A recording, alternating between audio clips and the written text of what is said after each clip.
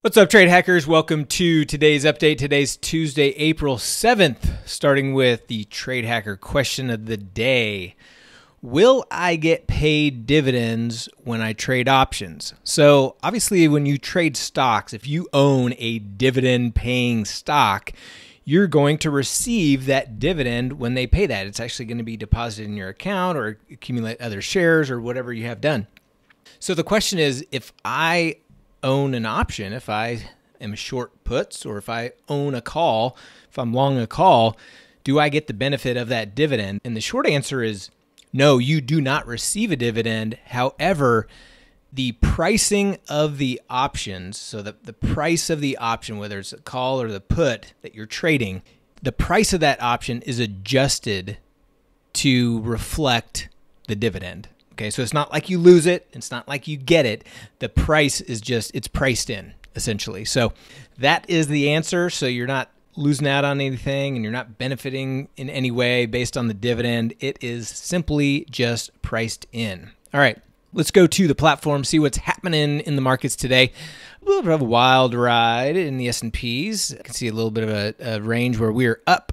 S&Ps were up nearly 100 points earlier, and now they're up a measly 16.5. We've got about 5 minutes to go until the market closes, and we're up just slightly. So big reversal in stocks. Dow up only 158 now, NASDAQ up 31, Russell up 7.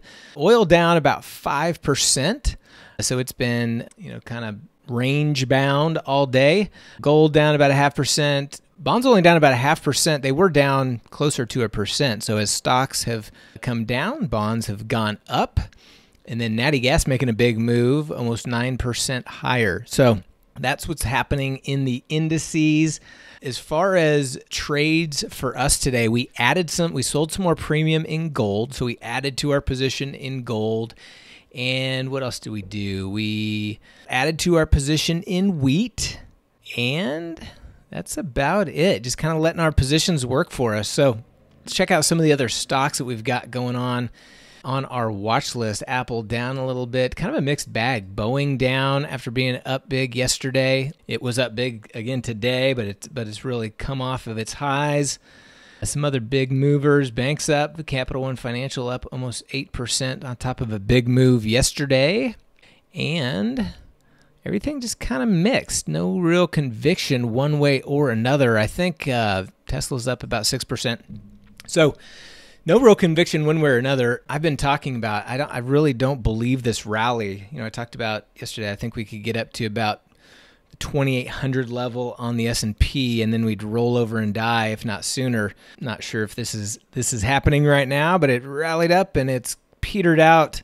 This market is not strong, my friends. It is not strong. I see look out below in the near future. I mean, I just think that the impact of the COVID-19 coronavirus is way too much for even the $2.2 trillion stimulus. I think it's too much for the oil situation. I just don't think that what we are seeing is priced in yet. With the earnings coming up, with the different employment reports coming out, I think we are in for still a wild ride. So just my opinion, play it based on your assumption. Keep your position size small, stay mechanical, use your probabilities. It's not all about directional. In fact, we are pretty delta neutral overall in our alerts portfolio, but have been adding more and more short delta. So a down move certainly would benefit a lot of our positions. So that's all I got for you. Everybody take care. We'll talk to you tomorrow.